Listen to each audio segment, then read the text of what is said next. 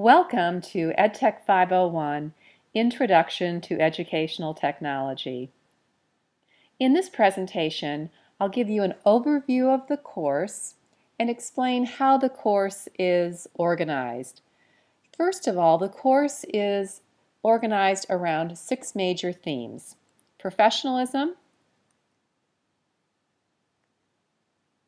ethical issues in educational technology, improving and adding to your tech skills, evaluation of technology planning, technology trends, and EdTech research. Let's talk about professionalism first. Under this particular heading, we encourage you to join EdTech networks and become connected with professionals in the field. At the beginning of the course, we encourage you to join our EdTech Graduate Student Association, which is an excellent way to start networking within our EdTech community and then beyond.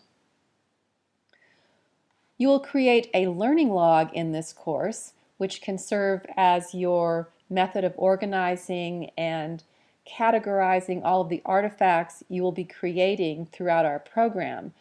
This learning log will really help you organize your final showcase portfolio, which you will create at the end of the program. In fact, you can even take this WordPress learning log and convert it to a showcase portfolio. We have you look at a lot of different kinds of tech tools, and we really like using the collaborative tools found in Google Apps. They're free, they're web-based, and they're easy to use, as well as being able to share them with other people. In this course, you'll be using Google+, and I'll be adding you to a circle and sharing those circles with you. You can use them to share items, collaborate with classmates, even hang out in a Google Hangout. We'll use YouTube as a way to post some of our multimedia. At the beginning of the course, you will create an introductory video, which you can use at the end of your EdTech program to reflect upon how much you've learned. As I said before, we use WordPress to host your learning log. It's a free web-based tool. We use Glogster in this course as a way for you to represent the evolving definitions of educational technology. I think once you use this tool, you'll instantly spot and think of ways you can use it in your own classroom. We use VoiceThread, which is a way for you to create a multimedia narrated presentation with other students. What you do with VoiceThread is address a digital inequality scenario. Google Reader is a great tool to use to collect and organize your RSS feeds and also share some of those items with your Google Plus account. Under ethical issues, you will be addressing a digital inequality scenario with your class members.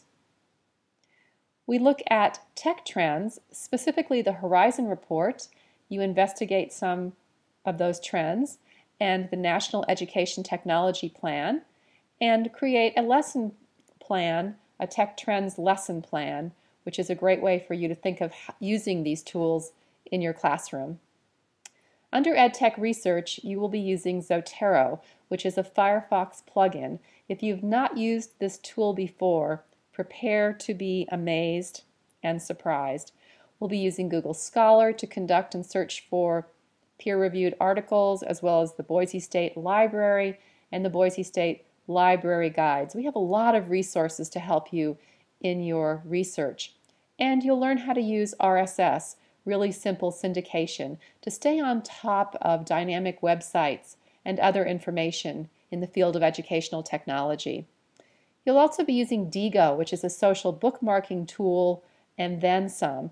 We'll also use Diigo to annotate websites. You'll be looking at your other classmates' learning logs and writing annotations directly on the web page.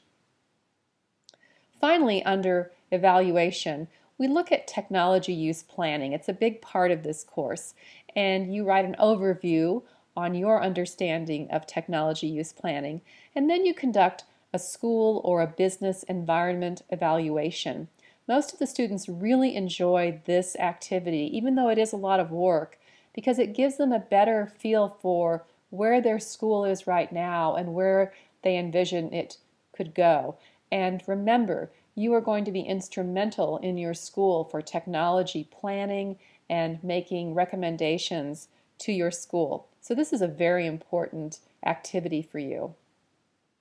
That's it. Professionalism, ethical issues, trends, tech skills, research, and evaluation. I welcome you to EdTech 501 and look forward to learning with you this semester. Again, welcome.